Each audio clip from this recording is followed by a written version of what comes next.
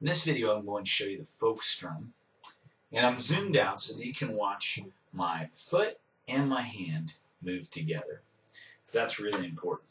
It's also important to count out loud and to have a metronome going when you practice strumming. That'll keep your timing nice and steady.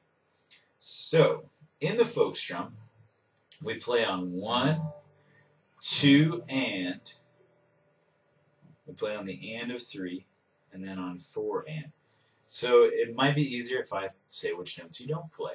You don't play on the and of 1 or on 3. Okay? So the 3 is tricky a lot of times. Usually when your hand is moving down, you want to strum. For this particular rhythm, you have to move your hand down over the strings without strumming. That's probably the most challenging part of the rhythm. Okay, so we're going to get our metronome going nice and slow. At 60 beats a minute, I'm going to be playing an E minor chord. 1, 2, 3, 4. 1 and 2 and 3 and 4 and 1 and 2 and 3 and 4 and 1 and 2 and 3 and 4.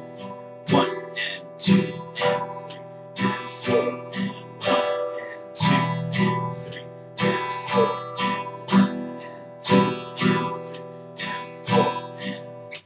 So when you're not strumming the strings, you still want to be moving your right hand and right foot down and up without stopping. Don't hesitate, don't stop. Most people will kind of pause there. What you need to do is keep that right hand moving regardless of whether you hit the strings or not.